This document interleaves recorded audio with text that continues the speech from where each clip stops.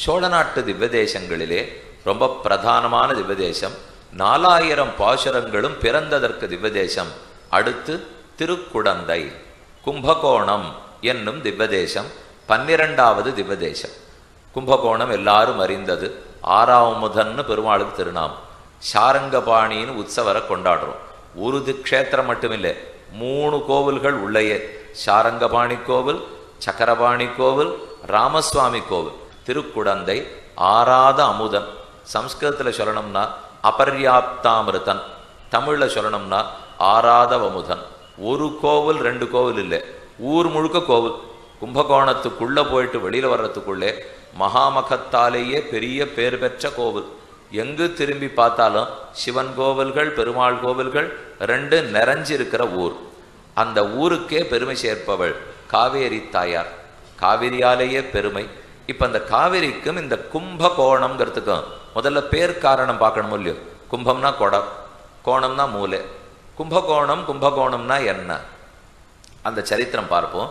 பிரம்மா ஜகத்தை எல்லாம் படைக்க வேணும் என்பதற்காக சிறந்த குடத்தை எடுத்து அதற்குள் வித்துக்களை எல்லாம் விட்டு வைத்தார். சிருஷ்டி காலத்துக்கு தேவையான வித்துக்கள். அந்த வித்து உள்ள இருந்து ஹிமாச்சலத்துல ஜாகிரதையா வைக்கப்பட்டிருந்துதான். கங்கை வழியா அந்த குடம் அடிச்சுன்னு வந்தது. ஒவ்வொரு நதியா தாண்டி தாண்டி வந்தது. நதி நீரை அன்னைக்கு இணைச்சிருக்கா போல் இருக்கு பாருங்க. இப்பதானே மெதுவா அதை பத்தி பேசியிருக்கோம். ஏன்னா ஹிமாச்சலத்திலேருந்து கங்கை வழியா வந்து, யமுனை வழியா வந்து, அதே மாதிரி நடுவில் இருக்கிற கோதாவரியை பற்றி, கிருஷ்ணா நதியை பற்றி, நமக்கு வடக்க இருக்கிற பாலாற்றை பற்றி, அப்படியே தெற்க காவிரி அளவுக்கு வந்து சேர்ந்தது.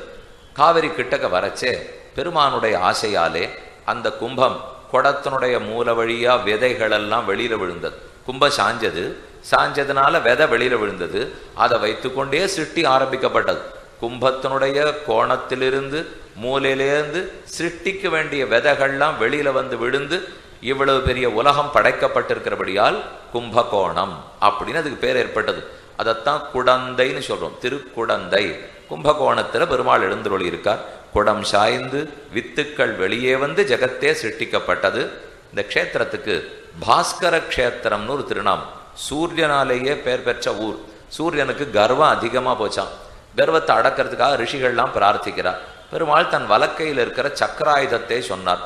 வேகமா சுற்றி சுழன்று கொண்டு சக்கராயுதம் வந்து இன்னைக்கு கும்பகோணத்துல சக்கர தீர்த்தம்ங்கிற இடம் இருக்கு. சக்கர படித்துறை, முக்கியமான படித்துறை. அங்கு போய் உள்ள புகுந்தார். அங்கிருந்து அந்த தீர்த்தமும் உருவாச்சு.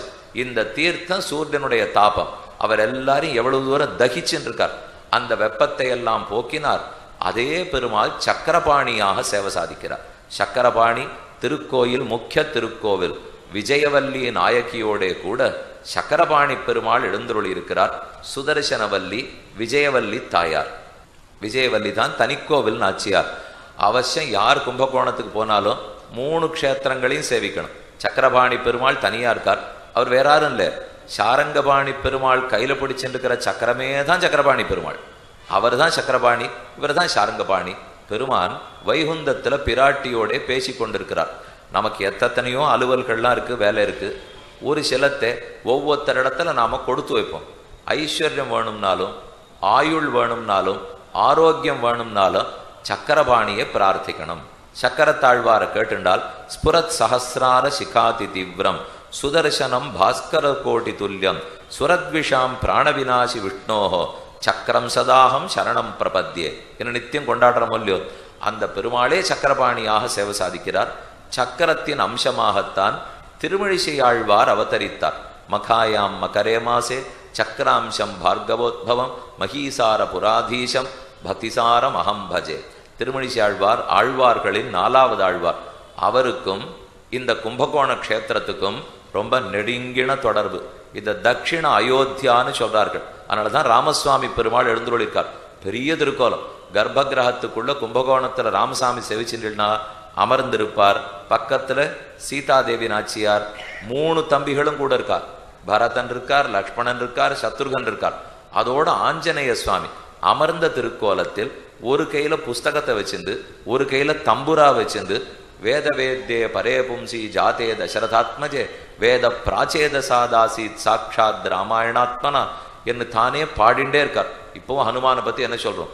எத்திர எத்திர ரகுநாத கீர்த்தனம் தத்திர தத்திர கிருத மஸ்தகாஞ்சலி. எங்கெங்க ராமாயணம் பாடப்படுறதோ அங்கெல்லாம் கண்ணில் ஜலஞ்சலமா கொட்ட தலையை கூப்பிண்டு கை கூப்பிண்டு கேட்டுட்டே இருப்பாராம். ராமாயணத்தில் அவளுக்கு அவ்வளவு ஆசை. தம்புரா மீட்டுண்டு வால்மீகி ராமாயண ஓலச்சுவடியோட இப்பவும் கும்பகோணத்திலே ஹனுமார் எழுந்துருள் இருக்கிறார். அங்க மட்டும் ஒரு வித்தியாசம், எங்கேயும் ராமரை பார்க்கச்சே வில்லோட பார்த்துருக்கோம் இல்லையோ, இங்க மட்டும் ராமர் தம் வில்ல பட்டாபிஷேகம்ங்கிறதுக்காக இப்பவும் நானே தூக்கிட்டு இருக்கணுமான்னு தோணிடுத்தவர். எப்ப பார்த்தாலும் நான் தானே தூக்கிட்டு இருக்கேன், எனக்கே பட்டாபிஷேகம் பண்ணச்சே எனக்கு யாரும் வேலைக்காராலே கிடையாதா, எடுத்துக்க மாட்டீங்களான்னா லக்ஷ்மணன் வாங்கி விட்டார். ஆனால் அந்த ஊர்ல மட்டும் லக்ஷ்மணன் 2 வில்லோட இருப்பார். தான் ஒரு வில்ல பிடிச்சிட்டு இருக்கார், ராமனுடைய வில்லையும் பிடிச்சிட்டு இருக்கார். 2 வில்லோட லக்ஷ்மணன் எழுந்துருளி இருக்கிறார். சாரங்கபாணி தனி கோவில், ராமசுவாமி தனி கோவில். இந்த ராமனே தான் இப்ப சாரங்கபாணி பெருமாள். சாரங்கம்னா வில், வில்லை கையில் ஏந்திய பெருமான் ஆறாவமுதன்னு சொல்றோம். மூலமூர்த்தி ஆறாவமுதன், உற்சவமூர்த்தி சாரங்கபாணி பெருமாள். இந்த சரித்திரம் என்னன்னு இப்ப பார்ப்போம். ஆச்சரியமான புஷ்கரணி, ஹேம புஷ்கரணி, கோமளவல்லி தாயார், சாரங்கபாணி பெருமாள். இவர் எப்போது எங்கிருந்து இங்க வந்து சேர்ந்தார் தெரியுமோ? அது ஒரு சுவையான சரித்திரம். நம்ம எல்லாருக்கும் வெங்கடேச பெருமாள் சரித்திரம் தெரியுமோ இல்லையோ? அதாவது பிருகுமுனிவர் போனார், பெருமாளுடைய திருமார்பலையே காலால உதச்சுட்டார். அதனால நாச்சியாருக்கு ஒரே கோபம். அவள் தன்னிடத்துல இருக்காம திருமார்பலேருந்து விலகி எங்கோ போய் கோல்ஹாப்பூர் அப்படிங்கிற இடத்துல தபஸ் பண்ணிட்டு இருந்தாள்னு பார்த்தோம். இதுக்கு நடுவில் பெருமாள் தாயாரோட சேரணுங்கிறதுக்காக திருமலையில வந்து பிறந்து தபஸ் பண்ணியிருந்தார். அப்பதான் ஒரு புத்துக்கு கீழே இருந்து தபஸ் பண்ணிட்டு இருந்தார். மாடு கண்ணுக்குட்டி தினமும் வந்து பாலை கொட்டெடுத்து ஆகாசராஜனுடைய பெண்ணை கல்யாணம் பண்ணிக்கிறேன்னு பெருமாள் சொன்னார். இந்த சரித்திரம்னா உங்களுக்கு நன்னா தெரியும். சீனிவாச கல்யாணம், வெங்கடேச மகாத்மியன் சரித்திரம். அப்போது கல்யாணத்துக்கு ஏற்பாடாயிடுச்சு. அலர்மேல் மங்கை தாயார் பத்மாவதி தாயாருக்கும் வெங்கடேச பெருமாளுக்கும் கல்யாணம். கல்யாணம் பண்ணிக்கிறதான்னு கோவித்து கொண்டு கோல்ஹாப்பூர்லேருந்து மகாலட்சுமி விட்டேனா பாரு, இந்த பெருமாளை நறுக்குன்னு 4 கேள்வி கேட்கணும் அப்படிங்கிறதுக்காக ரொம்ப வேகமா வந்தாள். அவள் வராருங்கிறத தெரிஞ்சு சீனிவாச பெருமாள் பிடித்தார் ஓட்டம். இவளுக்கு நாம பதில் சொல்ல முடியாது, அவளை நீங்கினோம், அவளுக்காக தபஸ் பண்ணிட்டு இருக்கோம். சரி, அவள்கிட்டேருந்து தப்பி போம் ஓடி வந்தவர் வடக்கேந்து, இது நடந்துட்டு இருக்கிறது திருமலையில. இப்போ திருமலையிலேருந்து கிடுகிடுன்னு தெற்கு நோக்கி வந்தவர் கும்பகோணத்துக்கு வந்துட்டார். வந்தவர் கீழே ஒரு நிலவரை ஆட்டம் போய் புகுந்து விட்டார். இப்பவும் சாரங்கபாணி கோவிலுக்குள் பாத்தாள ஸ்ரீனிவாசர் அப்படிங்கிற பெருமாள் இருக்கார். இது ஒரு சரித்திரம். இப்ப மற்றொரு சரித்திரம். நீங்க அந்த பெருமாளுடைய கர்ப்ப கிரகத்தை சேவிச்சீங்கன்னா அது ஒரு தேர்னுடைய அமைப்பாட்டமே இருக்கும். இந்த பக்கம் சக்கரம் இருக்கும், இந்த பக்கம் சக்கரம் இருக்கும். 2 வாசல் இருக்கு, தட்சிணாயன உத்தராயண வாசல். அந்த 2 வாசல் கீழே ஒரு இடத்துல சொன்னோம் இல்லையோ, உத்தராயண வாசல், தட்சிணாயன வாசல். தை மாசத்துலேருந்து இந்த வாசல் வழியா போகணும். அதே மாதிரி ஆடி மாசத்துலேருந்து மற்றொரு வாசல் வழியா போகணும். இந்த 2மே அங்க இருக்கு. கோமளவல்லி தாயாருடைய தனி கோவில் நாச்சியார் சன்னதி. ஹேம மகரிஷி, ஏற்கனவே பிருகு மகரிஷின்னு சொன்னேன். அந்த பிருகுதான் ஹேம மகரிஷியாக திரும்ப அவதரித்தார். அவருக்கு ஒரு ஆசை, பெருமானே அவரை கல்யாணம் பண்ணிக்கிறதுக்கு நாச்சியார் பிறக்கணும், எம் பெண்ணாக பிறந்து பெருமானை திருக்கல்யாணம் பண்ணிக்கொள்ள வேண்டும்.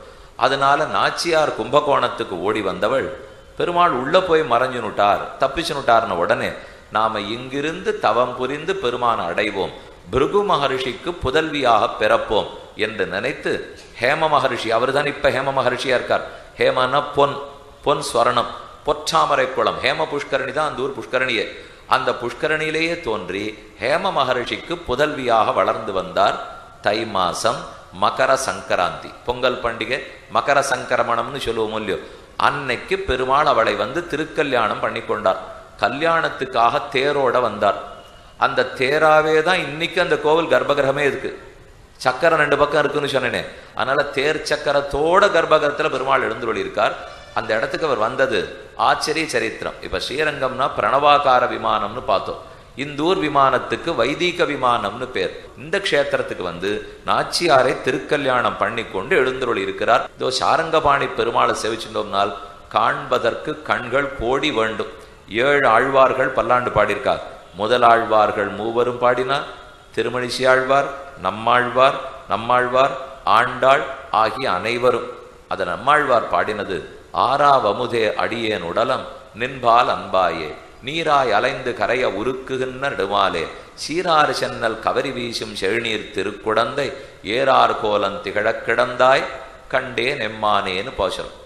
ரொம்ப அழகான சயன திருக்கோலம். இந்த சயனம் ஒரு சிறப்பான சயனம். மூலமூர்த்தி சயன திருக்கோலத்தில் இருக்கார். உற்சவமூர்த்தி சாரங்கபாணி நின்ன திருக்கோலம். இந்த சயனம் உத்தியோக சயனம். உத்தியோக சயனம்னா வேலை செய்யறதுக்கு எழுந்திருக்கிற சயனம். நம்ம படுத்துனுட்டோம்னா எழுந்திருக்கும் போது ஒரு பாதி எழுந்த நிலை இருக்கும் பாருங்க, அது போலத்தான் அந்த பெருமாள் இருக்கார். எதுக்கு இந்த அர்த்த சயனம், உத்தான சயனம், உத்தியோக சயனம்? காரணம் இருக்கு. திருமழிசை ஆழ்வார் இந்த கோலுக்கு வந்தார். இந்த பெருமாளுக்கும் திருமழிசை ஆழ்வாருக்கும் நெருங்கின தொடர்பு.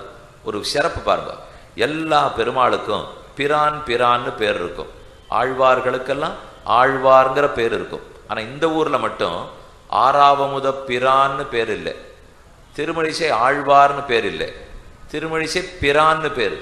பெருமாள்கிட்ட இருக்கிற பாதி பேர் ஆழ்வார்கிட்ட வந்துடுச்சு. ஆனா ஆறாவமுத ஆழ்வார்னு பேர். பெருமாள் ஆறாவமுதனும் இல்லையோ, ஆழ்வார்கிட்ட இருந்த ஆழ்வார்ங்கிற பேர் அவர்கிட்ட படுத்து. திருமழிசை ஆழ்வார் இந்த ஊருக்கு வந்தார், பெருமாளை சேவிக்கிறதுக்கு போயிருக்கார். பெருமாள் எப்பவும் போல சயனிச்சிருந்தார். ஆழ்வாருக்கு கோபம் வந்துருச்சு. எதுக்காக எப்படி சயனித்து கொண்டிருக்கிறாய்?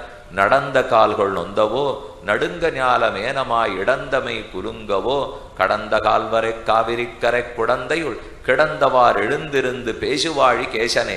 எதுக்காக? ராமனா நடந்ததுனாலே ரொம்ப அயற்சியா, அதனால படுத்துனுட்டியா? திருவிக்கிரமனா உலகத்தை தாவி அளந்தியே, அதனால படுத்துனுட்டியா? வராக பெருமானாக பூமாதேவி உத்தரணம் பண்ணியே, அதனால படுத்துனுட்டியா? எதனாலே? கடந்த கால் பரந்த காவிரிக்கரை குடந்தையுள் கிடந்தவாறு எழுந்திருந்து பேசுவாழி கேசனே. நான் இப்ப வந்திருக்கேன், எழுந்திருந்து பேசுனார். சரிப்போ பெரியாழ்வார் வந்திருக்கார், எழுந்திருப்போம் அப்படின்னு பெருமாள் பாதி எழுந்திருந்தார். இந்த ஒண்ணுமில்லாதவன் சொன்னேங்கிறதுக்காகவா எழுந்துட்டேன்? இதை நான் கேள்வியப்பட்டதில்லை. நான் ஒரு நீச்சன், தாழ்ந்தவன். என்னமோ ஒரு வேகத்துல சொல்லிட்டேன்னா அதுக்குன்னு நீ எழுந்திருக்கணுமா? போரும் போரும், நீ இருந்தபடியே இருந்தார். இப்ப பெருமாள் கேட்டார், எழுந்திருக்கட்டுமா படுத்துக்கட்டுமா? படுத்துண்டா எழுந்திருங்கிறீர், எழுந்திருந்தா அப்படியே இருங்கிறீர். இந்த ரெண்டுல எது பண்ணணும்னா? ஆழ்வார் பார்த்தார், இந்த பாதி எழுந்த நிலையில இருக்கிறது புதுசா இருக்கு, நன்னா இருக்கு, இப்படியே இருந்துட்டார். அதனாலதான் அந்த கோவில்ல பாதி எழுந்த நிலையிலேயே இன்னைக்கு இருக்கார். உத்தான சயனம், உத்தியோக சயனம், அர்த்த சயனம் என்ன ஆறாவதனை பத்தி கொண்டாடி கூறுகிறோம். பொச்சாமரை குளத்திலே திருமழிசை ஆழ்வார் பல பல பிரபந்தங்களை இட்டு அதிலிருந்து ரெண்டே பிரபந்தம், நான்முகன் திருவந்தாதி, அதே போல திருச்சந்த விருத்தம், இந்த ரெண்டு தான் திருமழிசை ஆழ்வாராலே பாடப்பட்டது. திருக்குடந்தைக்கு பெருமையே திருமங்கியாழ்வாருடைய 6 திவ்ய பிரபந்தத்திலும் இடம்பெற்றதுன்னு பெருமை. இன்னொரு பெருமை இந்த பெருமாளுக்கு உண்டு. அர்ச்சனை பண்றா பாருங்க, கோலுக்கு போறச்ச புஷ்பார்ச்சனை பண்றாளோ இல்லையோ, அப்போ ஒரு நாமம் வரும், நாமாவளி 108 நாமம் சொல்லுவாளே, அதுல திராவிட ஸ்ருதி தர்சகாய நமஹா, தமிழ் வேதத்தை காட்டி கொடுத்தவர் வாழியே.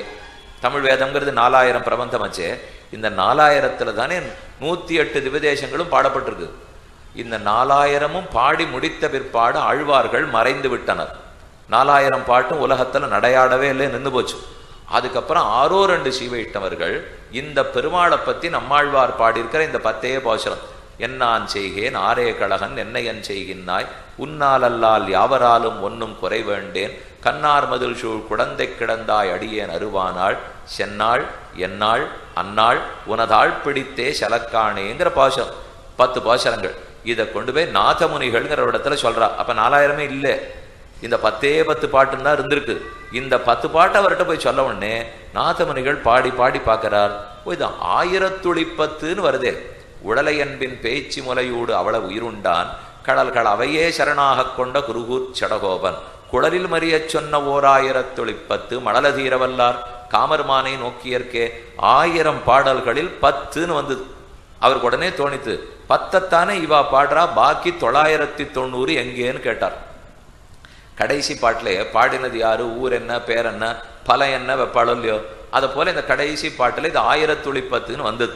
அப்ப எங்கேனால் பாட்டை சொல்லி சொல்லி பார்த்தார். குருகூர் சடகோபன் குருகூர் சடகோபன் வந்தது. ஓஹோ, அப்ப குருகூர்னு ஒரு ஊர் இருக்கு, அதான் ஆழ்வார் திருநகரி. அங்க சடகோபன்கிற நம்மாழ்வார் இருக்கார், அவர் ஊர்ல போய் விசாரிச்சா தான் கிடைக்கும் அப்படின்னு ஆழ்வார் திருநகரிக்கு வந்தார். அங்கு போய் நிற்க அந்த ஊருக்காரா, இந்த 10 பாட்டு எங்களுக்கு தெரியாதுன்னுட்டா. இந்த 10 கும்பகோணத்திலேருந்து இவர் தெரிஞ்சுன்னு வந்தாரோ இல்லையோ, இந்த 10 எங்களுக்கு தெரியாது, ஆனா வேறொரு 11 பாட்டு தெரியும். நம்மாழ்வாரை பத்தி மதுரகவி ஆழ்வார் பாடின கண்ணினஞ்சிறுத்தாம்புங்கிற 11 பாசுரங்கள். ஒண்ணு செய்யும், தாமரபரலின்னு நீராடும், புளிய மரத்தடியில நம்மாழ்வார் இருக்கார், நீர் புளிய மரத்தடியில உட்காந்துக்கும், 12,000 தடவை இந்த கண்ணினஞ்சிறுத்தாம்பு சொல்லும். ஆசையோட சொன்னீர்னா ஆழ்வாரே தோன்றுவார், உமக்கு என்ன வேணுமோ அவரிடத்தில் கேட்டுக்கொள்ளும். 12,000 தடவை சொன்னார் நம்மாழ்வார் பிரத்யட்சமாக. உடனே கேட்கிறார் நாதமுனிகள், 1000 பாட்டை கொடுக்கணும்னுட்டு. நம்மாழ்வார் 1000 கொடுத்துட்டார். அவர் பாடின 1000 கொடுத்துட்டு போயிட்டுறேன்னார் நாதமுனிகள். நானே பாடின இன்னும் 3 பிரபந்தம் இருக்கே வேண்டாமான்னார். இருக்குன்னு அடி எனக்கு தெரியாதே, இந்த 10 வச்சுன்னு ஏதோ 1000 இருக்குன்னு தெரிஞ்சுட்டேன். நீர் இன்னொரு 3 பாடி இருக்கீரா, சரி கரும்பு தின்ன கூலியா வாங்கினுட்டார். போயிட்டு வரேன்னார். இதை தவிர வேற 9 ஆழ்வார்கள் இன்னும் நிறையா பாடியிருக்கா தெரியுமான்னார். ஓ, அது தெரியவே தெரியாதே, அதே ஆழ்வார் தான் கொடுத்தார். அப்ப பாடினது 10 ஆழ்வார்களாக இருந்தாலும் அனைத்தையும் நாதமுனிகளுக்கு கொடுத்தது சுவாமி நம்மாழ்வார். அவர் தான் ஆழ்வார்களில் தலைவர். அவர் தான் நாதமுனிக்கு எல்லாத்தையும் கொடுத்தார். இது இத்தனைக்கும் எது இப்ப மூலமா இருந்திருக்கு? கும்பகோண பாட்டு. இந்த 10 பாட்டு மட்டும்தான் உலகத்துல இருந்திருக்கு. இது இல்லாத போயிருந்தா இன்னைக்கு 4000 கிடைச்சிருக்காது. இன்னைக்கு நம்ம தலைப்பு போட்டு இங்க உட்காந்து 108ன்னு பேசியிருக்கவே மாட்டோம். இது இத்தனைக்குமே காரணம் திருக்குடந்தை சாரங்கபாணி பெருமாள். வடநாட்டிலே ஒரு பெரிய வித்வான், சம்ஸ்கிருத வித்வான் அங்க இருந்தானோ. அந்த வித்வான்கிட்ட தமிழ்நாட்டிலேருந்து ஆரோத்தர் போயிருக்கார். என்ன உங்க ஊர்ல என்ன செய்தி? இந்த சுவாமி கும்பகோணத்துலேருந்து போயிருக்கார். அப்ப அந்த சுவாமி சொல்றார், 6ஆவது முதனை சேவிச்சுட்டு வந்திருக்கேன் அண்ணா இருக்கார். அவர் உடனே என்னது இது 6ஆவது முதன், சம்ஸ்கிருதத்துல பேர் இல்லையான்னார். அபர்யாப்தாமிருதன். பர்யாப்தினா போரும், அபர்யாப்தான போராத, ஆறாத அமுதமுல்லையோ அப்படின்னா போராத. அமுதத்தை சாப்பிட்டா போருன்னு தோணிடும், இந்த பெருமாளை சாப்பிட்டா போருன்னு தோணுமா? ஆறாத அமுதம். திருக்குடந்த பெருமாள் 6ஆவது முதனை எத்தனை நாழி வேணா பருகின்றே இருக்கலாம், திகட்டவே மாட்டார். அதனாலதான் ஆறாத அமுதம்ங்கிறார். 6 அமுதம் இல்லை, ஆறாத அமுதம். இந்த தமிழ் சொல்ல இந்த வித்வான் அவர்கிட்ட போய் சொன்னார். உடனே அந்த சம்ஸ்கிருத வித்வான் அபர்யாப்தாமிருதம் 6ஆவது அமுதம், அபர்யாப்தாமிருதம் 6ஆவது அமுதம் மாத்தி மாத்தி சொன்னாரா. அது என்னமோ 6ஆவது அமுதம்னு சொல்லச்சே அப்படி மனசு தவிக்கிற மாதிரி, வாய் இனிக்கிறா போலே. அபர்யாப்தாமிருதம்னு சொல்லச்சே அவ்வளவு சுவையா இல்லை. அதனால இந்த சம்ஸ்கிருதம் நடையாடுற வடதேசத்தை விட்டுட்டு அழகான 6ஆவது அமுதன்கிற தமிழ் பேர் இருக்கிற கும்பகோணத்துக்கே போய் தங்கிடுவோம் அப்படின்னு வடக்கேந்து அவர் தெற்கே வந்துட்டார்னு சரித்திரம். அந்த நாள்ல இருந்து தமிழினுடைய இனிமை கும்பகோணத்தாலேயே பிரசித்தி பெற்று விளங்குகிறது. திருக்குடந்த 6ஆவது ஆழ்வான் கோமளவல்லி தாயார். இன்னைக்கும் பெருமாளுக்கும் தாயாருக்கும் ஒரு திருக்கோலம் சாத்திரா. பெருமாளுக்கு தாயார் திருக்கோலம், தாயாருக்கு பெருமாள் திருக்கோலம். இது கேள்விப்பட்டிருக்கீங்களா? பெருமாளுக்கு நாச்சியார் திருக்கோலம் கேள்விப்பட்டிருக்கோம். ஆனா இந்த ஊர்ல மட்டும் கோமளவல்லி தாயாருக்கு சாரங்கபாணி திருக்கோலம், சாரங்கபாணி பெருமாளுக்கு கோமளவல்லி தாயார் திருக்கோலம்லாம் சாத்திட்டு தரையை போட்டுட்டு அர்ச்சகர் வெளியே வந்துடுவார். கொஞ்ச நாள் கழிச்சு தரையை திறந்து ஹாரத்தி பண்ணா அவருக்கே புரியாது யார் கோமளவல்லி யார் சாரங்கபாணி. அவ்வளவு ஒத்துமையா இருப்பாளாம். இவர் முகமாட்டமே அவர் முகம், அவர் முகமாட்டமே அவர் முகம். 2 பேரும் ஏற்று ஹேம புஷ்கரணியிலே கோமளவல்லி தாயார் உருவாகி இந்த பெருமான திருக்கல்யாணம் பண்ணிக்கிறது அவசியம். இன்னைக்கும் கோலாகலமான உற்சவம்.